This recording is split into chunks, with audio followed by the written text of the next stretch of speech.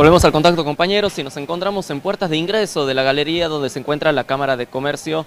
En la jornada de hoy, Gabriela Coronel brindó unas declaraciones acerca de cómo es que impacta esta devaluación de un 22% aproximadamente, según lo que nos indica el comunicado que salió por parte de la misma Cámara de Comercio, ¿no? Acerca de esto, Gabriela Coronel dijo lo siguiente de cómo se van a manejar los precios en las próximas horas.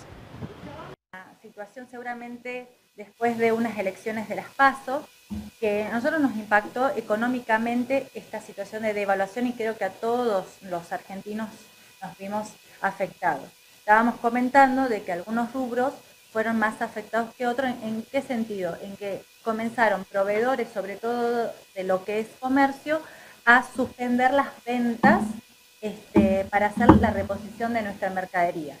El comercio lo que tiene es lo que quiere sostener y resguardar es el capital. El capital es la inversión que uno tiene para poner una apuesta en un local comercial. Entonces, para poder ver esa situación, hay productos importados que han superado un 22 a un 25% más de, sobre todo del costo de ese producto. Entonces, en algunos sectores, en algunos rubros que tienen esos productos importados, tuvimos que, nosotros como comercio minorista no queremos no dejar de suspender una venta porque nosotros queremos también seguir la dinámica de poder vender porque tenemos que generar esas ventas para poder costear el sueldo, funcionar exactamente. Y esa es la situación de que va a haber en el día de ayer y en el día de hoy, va a haber un aumento en los precios por esta situación cambiaria. ¿De un 20, un 30%? ¿Se sabe el porcentaje más o menos han definido? Dependiendo de los rubros. Hay productos nacionales que también tuvieron un impacto en el aumento de los precios y hay otros que tienen un impacto muy por encima, sobre todo en los productos importados. Esos productos importados y los que suspenden las ventas, estamos hablando arriba de un 20%.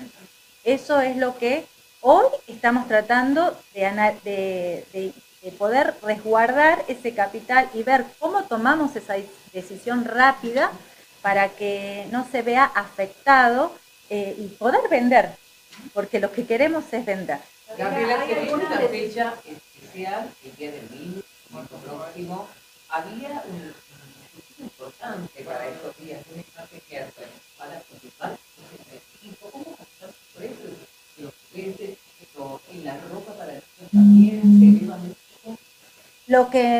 Lo que consultamos a algunos empresarios, jugueteros y afines, porque nosotros hicimos un incentivo en pago en efectivo, en estos importante, considerando importante, cuando hubo el aumento de precios del día de ayer, algunos iban a suspender ese aumento, ese descuento. Otros no, porque otros seguramente iban a comentar, iban a aumentar sus precios, iban a tratar de ver si podrían llegar a ese descuento o capaz que menos va a ser el descuento en efectivo. Es algo que lo estuvimos analizando la semana pasada y nos vimos en menos de 7 días tomar una decisión de suspender ese descuento que para nosotros iba a ser un incentivo de ventas, o por lo menos dar la posibilidad a nuestros clientes de incentivo de ventas. Así que vamos a ver qué es lo que sucede. Bueno, hoy las vidrieras de los comercios amanecieron con los precios adultos de los precios campo. ¿Qué se le dice hoy a la persona que va, que quería comprar? ¿Eso significa que hay una modificación de precios? Claro que sí, lo que pasa es que no podemos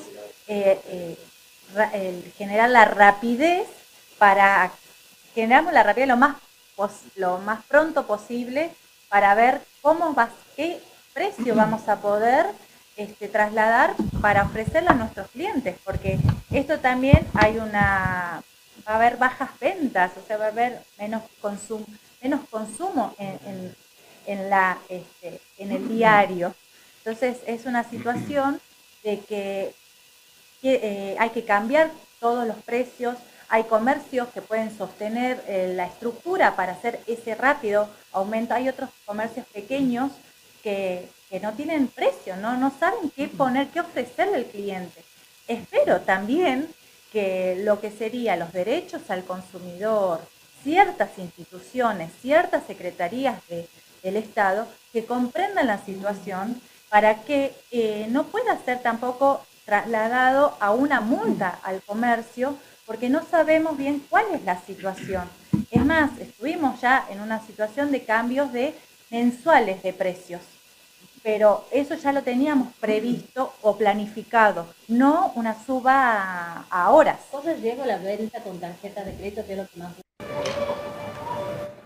Pasaban las palabras de Gabriela Coronel, quien es la presidente, de la Cámara de Comercio, acerca de cómo es que se van a manejar en la jornada de hoy, cuál es la situación actual. Sabemos que las jugueterías se están aproximando aproximadamente en el aumento de un 30% en los productos. Hay descuentos que parece ser que lo van a retirar. Y como podemos ver en las vidrieras hoy en día en el centro de Tucumán, lo que nos indica es que no hay precios. Los precios están en blanco, así que tenemos novedades de que los vendedores no saben qué precio ponerle a su producto, y ese es el tema principal en el día de hoy. La gente no sabe cuáles serán los precios de compra.